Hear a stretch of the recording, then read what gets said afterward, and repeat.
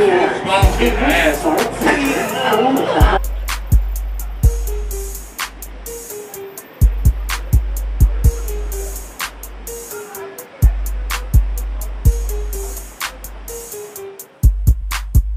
hi, meet me, Wesley.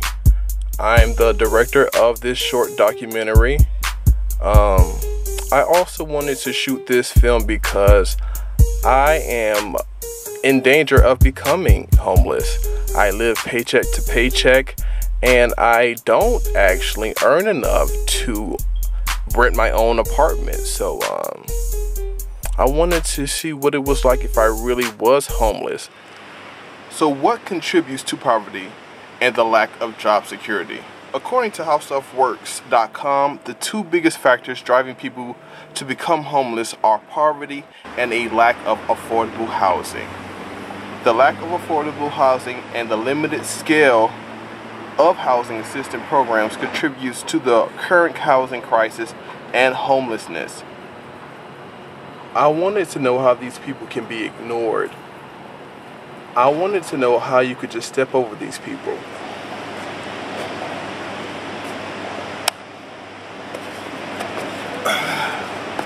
Alright, I am about to spend the night on the streets in Atlanta. I will be traveling between downtown to like the Buckhead area, and I will be talking to various homeless people and or populations in those areas. So let's pray that I'm not mugged or anything.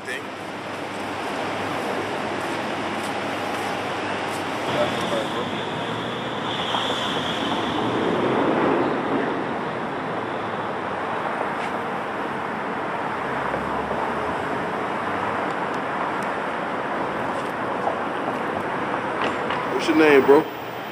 Eric. You gotta speak up a little bit. Eric. Eric, how old are you? 31. 31. Are you homeless? Yeah. How long you been homeless? 3 years. How did you become homeless? Bad choices I made in my life. When I was 18, between 18 and 21. So, is it like, how hard is it to be homeless, you think? It ain't hard as long as you got faith in God and you believe that He can make a way.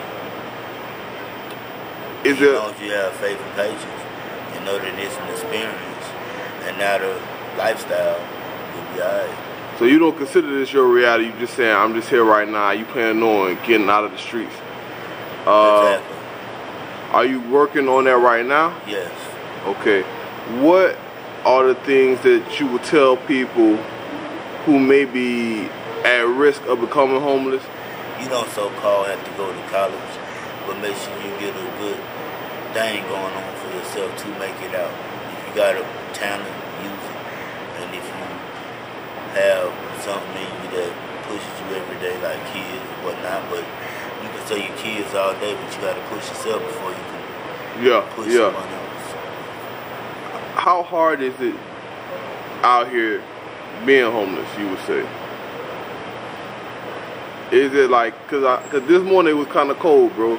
So what would you say during the winter time? Is the winter hard for y'all? Like, how do you survive the elements? Shit, honestly, some go to jail. With me, I find places to go out. I get me a room. Oh, you get your room and everything? You said some people choose to go to jail? True.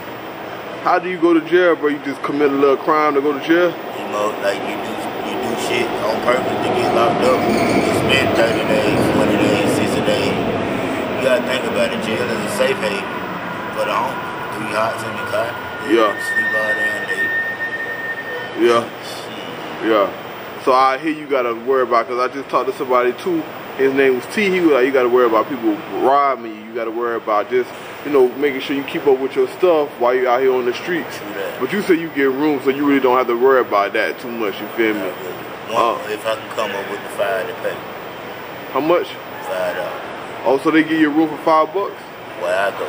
Okay. All right. That's why I'm out here trying to do this now. I feel you, bro. I feel you. That's why I asked you to help me. That ain't for no drug. That's for getting me a room. and I'm almost there.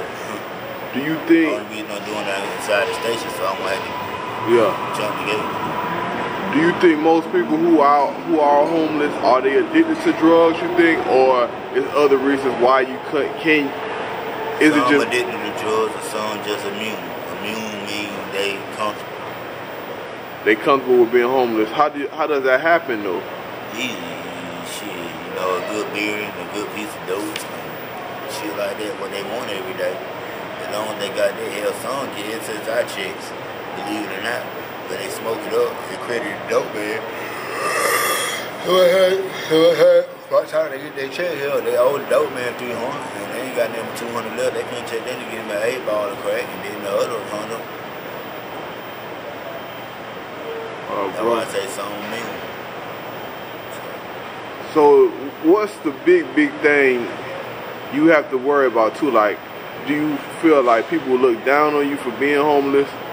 Like, how racial profile and a lot of when you walk in stores, security guards just pushing up just on GP. We in water right now, and you know they got these laws against panhandling and stuff like that.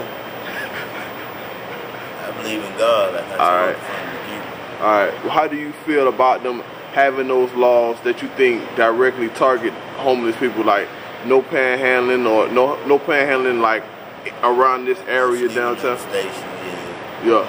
Well, to be honest with you, I don't worry about the law because God is my law, and I can't speak for everybody else. But to answer your question, it's fucked up. But for me, I believe in God. My third eye open and my veil lifted, so I look at life in a whole different realm than everybody else. What do you think needs to be done to assist the homeless situation? Build more motherfucking shelters instead of building some crappy ass Falcon Stadium. Instead of spending all that money for that state, they could have built a goddamn homeless shelter, another homeless building, cleaner and more suitable to live in. And they could have at least built some more resources to get us out of here. What the fucking Falcon down? Bouncers ain't won a championship forever. But I'm just giving you an example. Do you go to Peachtree Pine? Have you ever been to Peachtree Pine? I'm not going back, bro. You got me fucked up. Why, bro? What's wrong with Peachtree Pine, you think? There ain't nothing wrong with it. I'm just not a shelter type nigga. I got all my shit stolen from me. I mean, I got my shit, you know, taken. And I don't do shelters on it. Plus, I get allergic reactions and shit. Going to Peter Street and shit, so I don't do that no more. Then they got roaches. All that shit. For all that shit, I pay $5 for that room I love. A black spot, it looked like a hole in the plan, and it was us. And we said, involve us in this. Come see. That's all I say to anybody ever. Come and see, come feel it, feel the energy, get to know some people, pose for us while we paint you, you know, go up on the roof and see our organic roof garden. Look at what can happen right here in the middle of this city. To end homelessness is about inclusion. That's all. Include people who have been excluded in your planning, in your process, in your neighborhoods, because that's where they came from. It's a good day. I didn't eat my Wheaties either. It's a good day. It's an awesome day. You want to talk about the Olympics a little bit? You I started to talk about it. I think is a good segue is the cleansing, right? Yes. When the Olympic bid was announced, the whole bid process was private in Atlanta. It was privatized. It was Billy and his friends of Billy, FOB. The Olympic planners were a little cadre of powerful, they became powerful, but they were intimate friends of this person who had the Olympics as a gleam in his eye. But so did the developers. I mean, the developers wanted access to the city, and now they own it. They own it. They own the council. They own the mayor. Whoever wants to develop what they want to develop, create a beltline. Gee, what a good idea. So we can create more villages out there that are for people we designate, because only those people can afford this housing.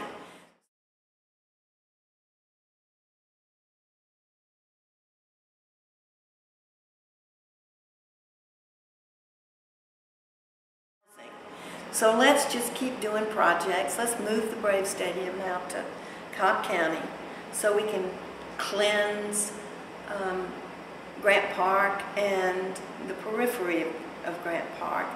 And I'm blanking on the name, and I live there. Summerhill. Summerhill. Summerhill, historic Summerhill is being gentrified fast. All of that property is being gentrified. And so we can do that if we say the right things. You know, if St. Luke's posts on its gate, Black Lives Matter, that excuses them for what they think about this place and what they say about this place? Not on your life. Can you just talk about what are some other causes of homelessness? Well, addiction is not the primary cause because most people who are addicted are up there and there and there. And so, you know, it's not primary. But if you couple it with poverty and living on the edge and being excluded from your resources or using them up, then it becomes a cause. But it isn't the primary cause.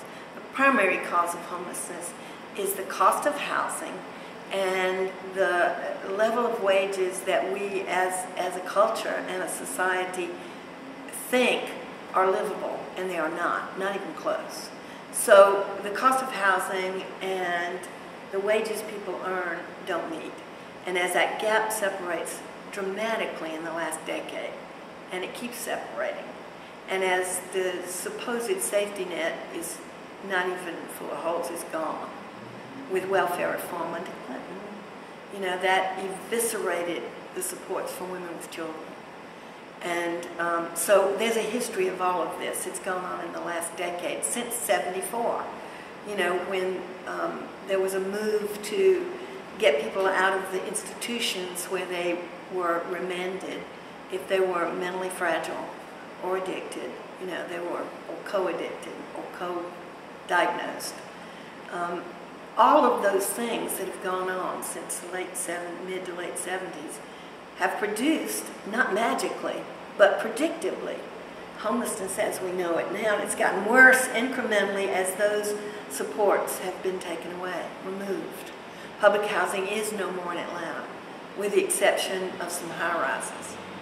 But you take away the mandated right to have housing, which we had in this country in 1949. And we had public housing that people were entitled to because veterans were coming back from the war, and they were mostly Caucasian. And so public housing was developed for those folks and their housing families and stuff. So as we began to discriminate more in terms of income support and housing as a right, because, you know, we were discriminating racially, and the demographics of public housing changed, and people were moved into cities as the white folks flew to the suburbs. All of that changed the demographics. Now they've waked up and decided, oops, we are 51% African American in Atlanta. What can we do to change that? So we're building the city up with no restraint whatsoever for the suburban folk to come back in flocks and to say what they say in this neighborhood in meetings in front of our folks who live here too. We didn't pay all this money to have to face this. But you moved here. Yeah, but you came here. We've been here before all the time. And you moved in and expected to bring the sidewalks in the suburbs in here and cleanse the city. Cleanse the city? How can you call it cleansing? It's not cleansing. It's discrimination. It's prejudice. It's racism. It is racial cleansing, but I don't like that term because it doesn't make it clean. It makes it dirty and wrong and evil. So you can displace people because of the color of their skin or their ethnicity or their diagnosis. And what you've done is purge the people you need for your salvation. You just said a mouthful right there. I never thought of that before. That's a good one. It is. You do. You do. We need each other to earn our salvation. But God, it's not earning, it's enjoying. That's the thing. We don't get it, that this is more fun than has no fun. Dunwoody is extra no fun. You know, I'm safer here than I am in Dunwoody.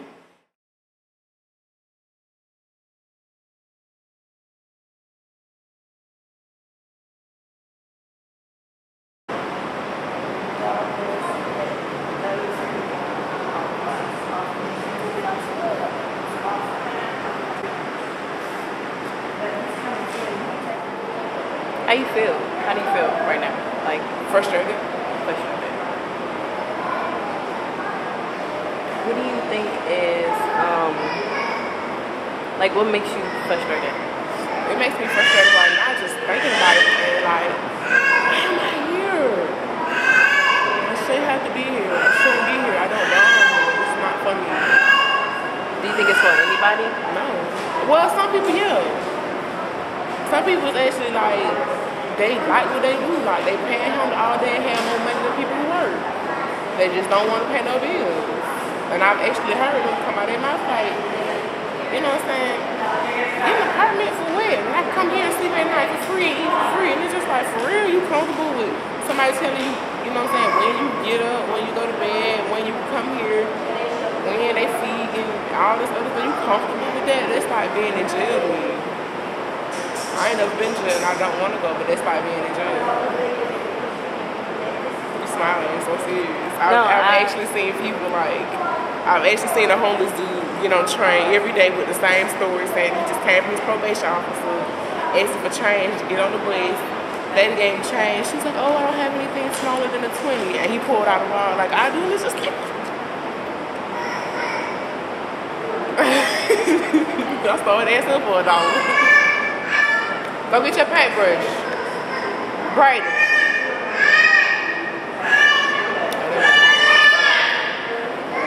Okay, so start again talking about stability and what makes it difficult to get stability. What makes it a barrier for stability for me is employment, and employment has its own barrier because of childcare. I can't get childcare. I try to pay family to do it because it's way more cheaper than to send a child to a daycare center. Family just gets overly entitled. Like, I'm giving you money already. Well, can you give me money and food stamps? So why not give you money and food stamps? I'm giving you money and I'm sending food. Like, what are you doing with the food that I'm sending you? You eating it?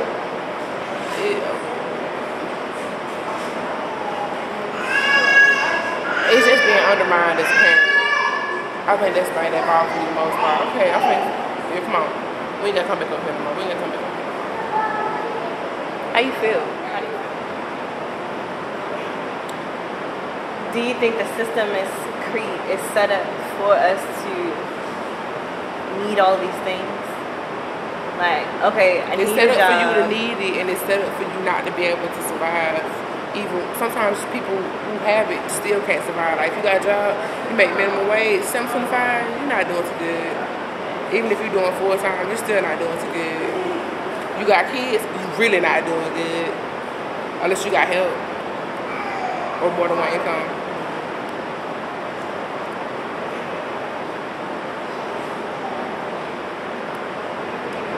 The 5-year-old is a girl or a boy? A boy. He's with his dad. He's with his dad. Is he in school yet? Yeah. He's in school? Yeah. What school does he go to? Dobbs. Dobbs? Up here? Yes. Right up here? Okay, cool. And then when he went to school today, right? Yes. Okay, cool. And then does he come back here with you at night? Oh, no, he goes with his dad. He's with his dad. Like, until I can do better, he's with his dad. Okay. I'm my youngest son's dad because his dad died, so I'm mom and dad.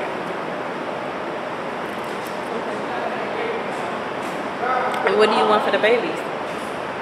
I just want better. Like, I think everybody wants better for their kids, but I really want like better, like, the world on a silver platter. That's what I want. If you could give that to him, you would? Yes. I would, but I wouldn't. I give it to him, but I make him wait for it. Like, yeah, you got the word on the silver platter. What you gonna do for it? How hard you gonna work? Do you feel entitled, or do you feel like you gotta earn it?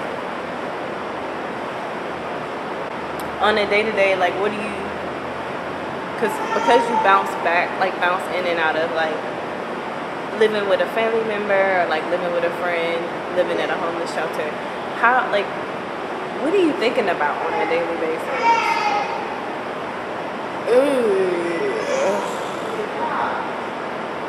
I'm one of those people who wallows in self-pity, like, why? What did I do? Why does the universe hate me? Who did I piss off for karma just be like this? Do you really think you think the universe is out to get you? No, I know the universe is not to get me, but it's just, you know, you get stuck in one of those moods, it's like a funk. Then I have this little thing, like, it was a joke at first, but then I started thinking about it seriously. Like, I'm a believer in low self-esteem, because only people with high self-esteem are sociopaths, criminals, movie stars, or just plain assholes.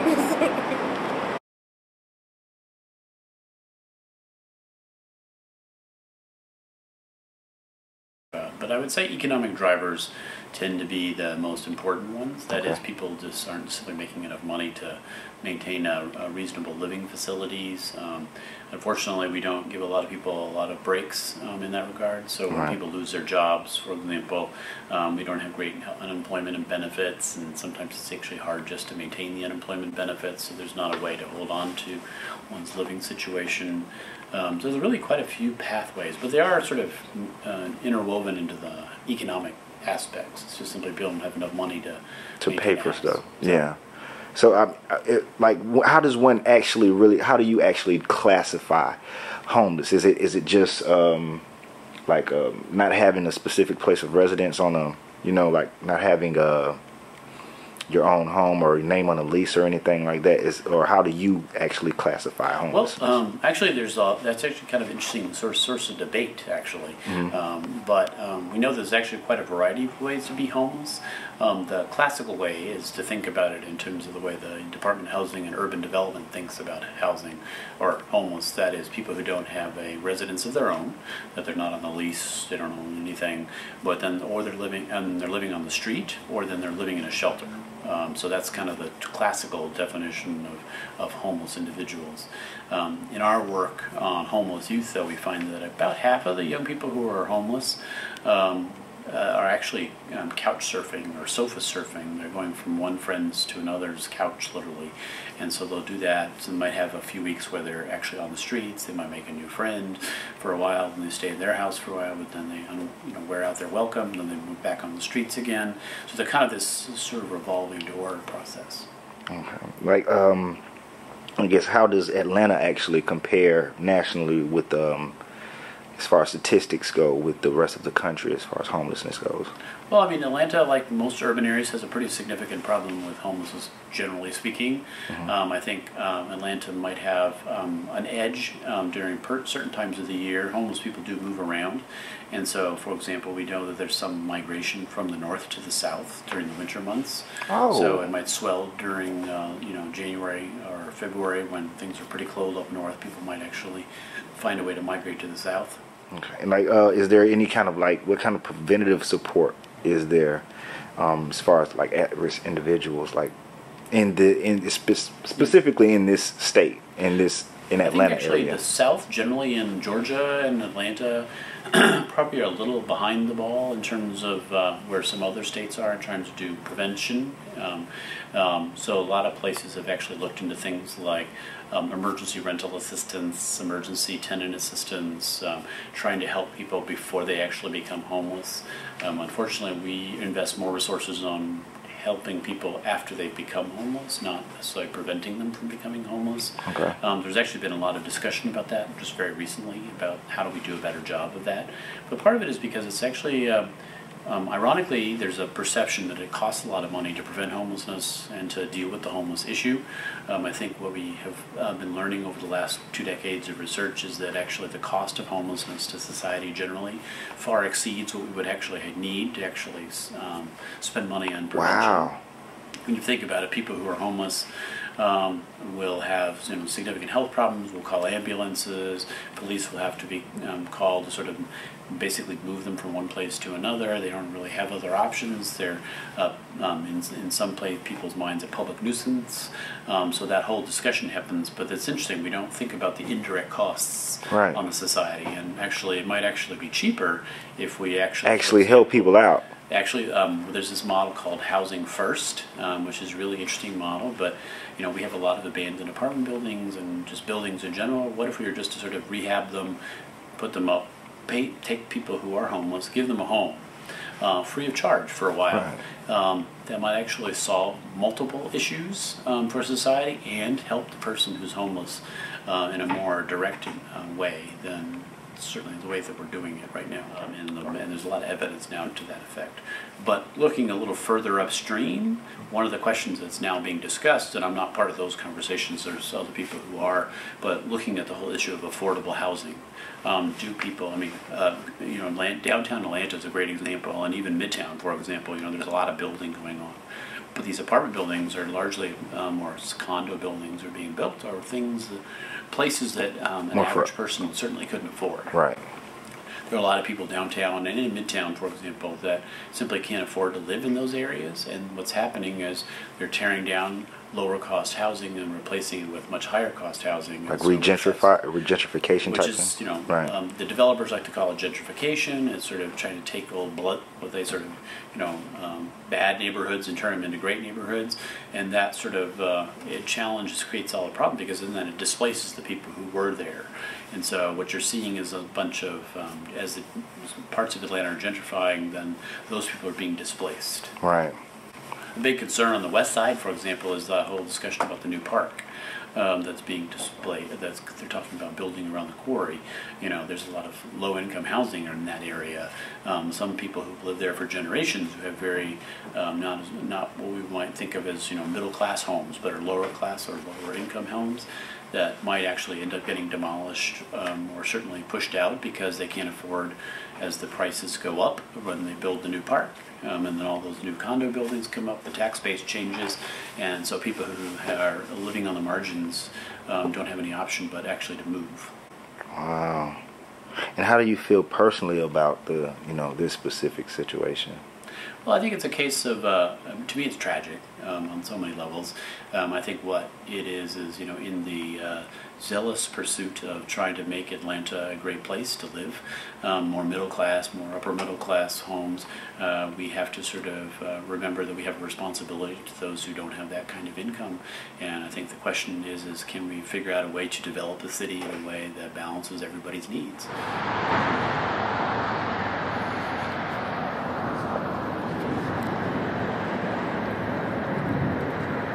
It's 6 o'clock in the morning. My camera died on me. I'm using a cell phone to record this video. I've been on the streets the whole night.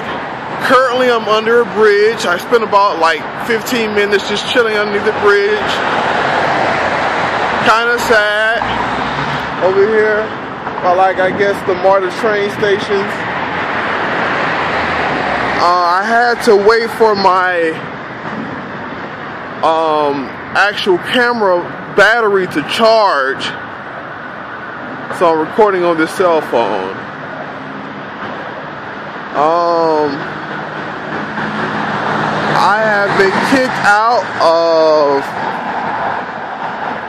I was kicked out of two places this evening. I was kicked out of a restaurant for using their restroom for too long.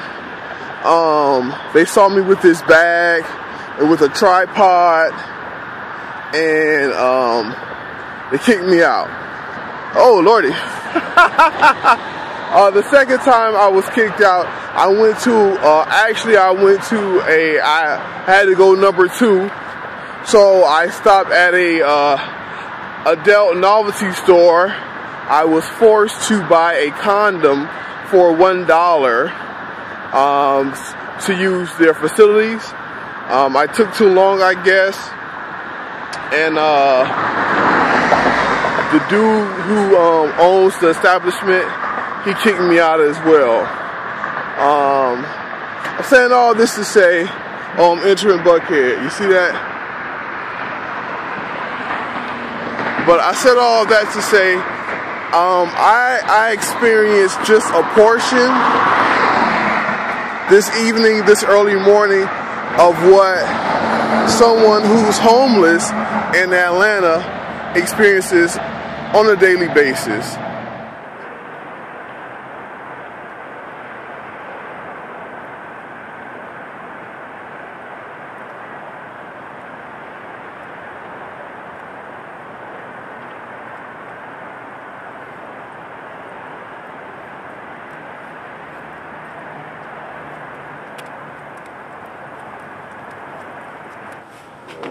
Do you think that's the main reason why people become homeless, due to like just financial situations?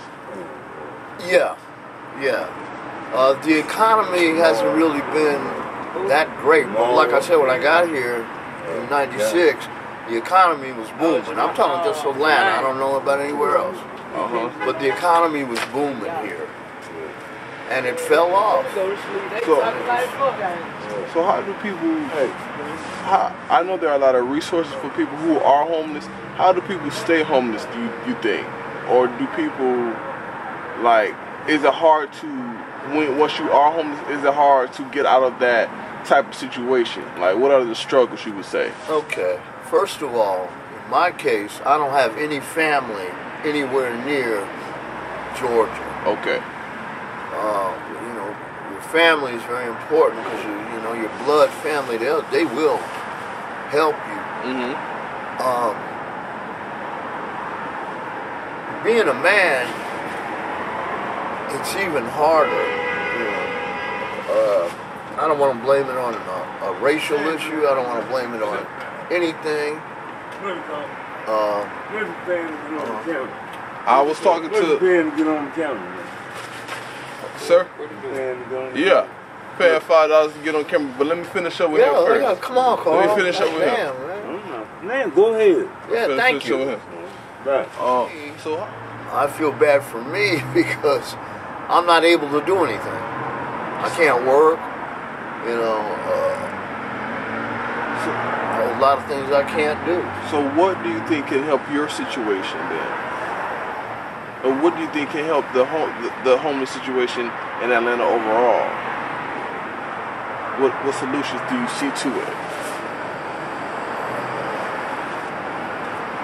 I don't know, bro. That's a good question. Sun will be up in a minute, thank God. Yeah.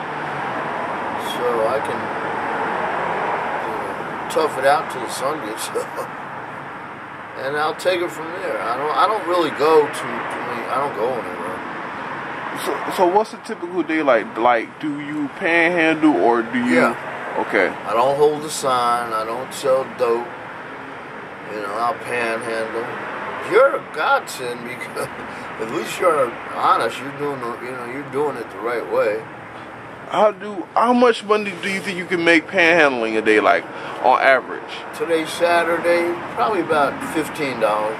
Okay. Do you think most people who are homeless panhandle, or do they have like other means, like other means of income? Some work. It depends on what your skill is. Okay. All right. Because everyone is different. You're right. Everyone is different. Like every situation is different. The trouble that I have out here is finding a restroom to go to the bathroom. Okay. That's my biggest problem. That was a part of my experiment because it was like, I'm not going home tonight. When I'm home, I can use the restroom. I can't do that out here though because I don't have a restroom. So, like you were just saying, that's one of the big things you have to worry about. Like, so personal hygiene, like just taking a shower, just defecating, right. Just stuff like that. Like these are human things that we need to do, right. and being homeless makes that a hard thing. How do you handle that internally? Well, I mean, in Atlanta, I'm sure around the country or whatever, peeing in public, they consider that a sex charge, but I do it anyway. Now, as far as defecating, I try, you know, to keep, like, whatever you give me. Yeah. So if I really have to take a shit, maybe they'll let me in Dunkin' Donuts. That's the only place open now. Yeah. This, across the street, Chili's, they're real nice about it. Okay. Okay. They are. I want my people to have what everyone else has. A nice, clean, safe home. My heart aches when I see any person in this predicament. I want to help them all, but I know I can't. But what I can do is inform the masses and ask them to advocate. We need to engage our lawmakers, like the ones that declined or neglected my request for this documentary. We need to encourage a discourse that encourages low housing options for all.